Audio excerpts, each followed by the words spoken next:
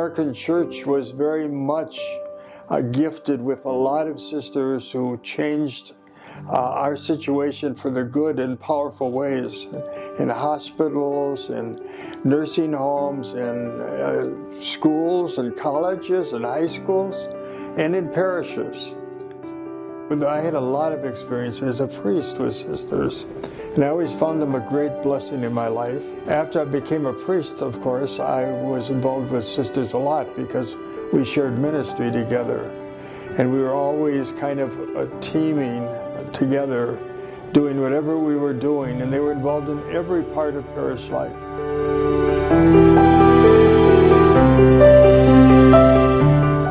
We are so honored to be the recipients of the rich legacy of religious life in this country. God's providence surprised us when, on the feast of St. Rose of Lima, we were entrusted with the Poor Clare Monastery in Bloomington, where the Poor Clares have served for 64 years.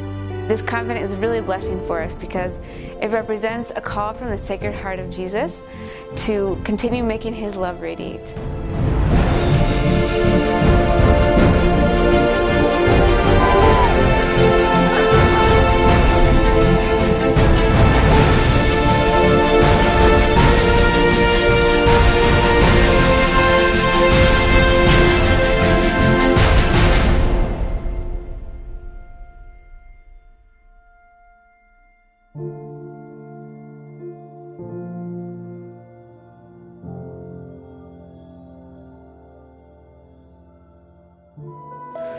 A religious is called to love God in a unique way.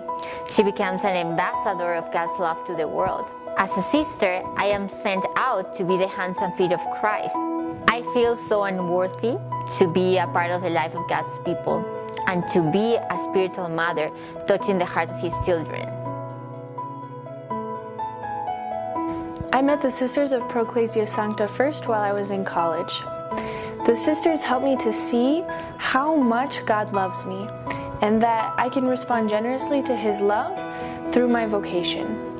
And for me, that's my vocation to religious life. The Lord has called me to be His and only His, and I can be generous to Him by being faithful to His will.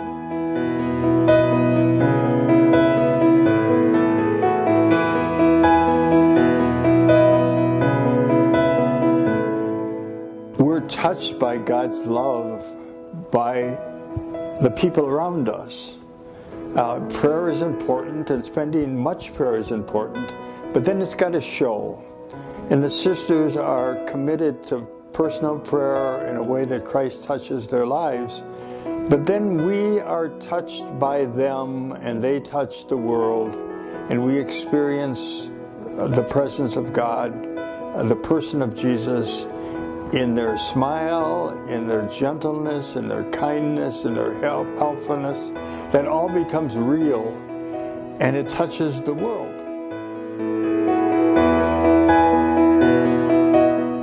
The Sacred Heart of Jesus sends us to share His passionate love with every one of the families we encounter. We want to help women to become like Mary, good wives and mothers, and to invite men to become strong and loving fathers like Joseph.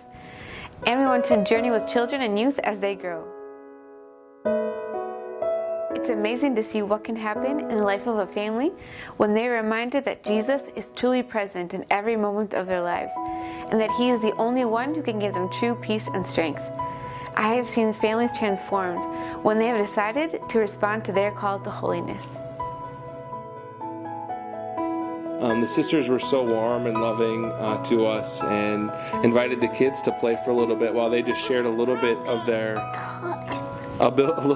life with us.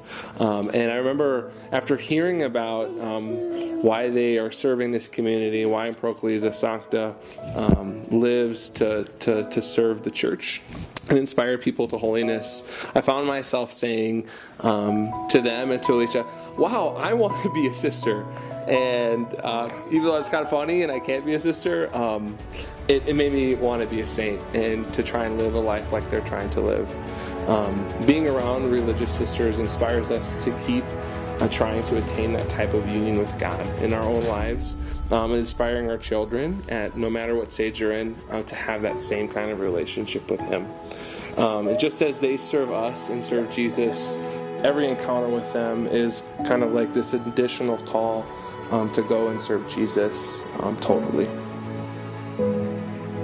We want the Sacred Heart of Jesus to be more loved.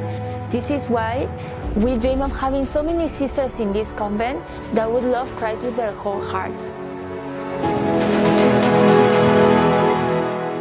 As our founder and visionary communities, we pray that this convent could be a living furnace of charity.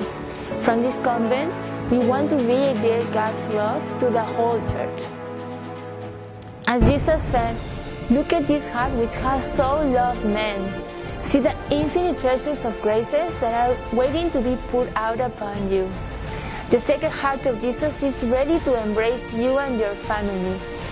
Everything that you're longing for is there in His heart.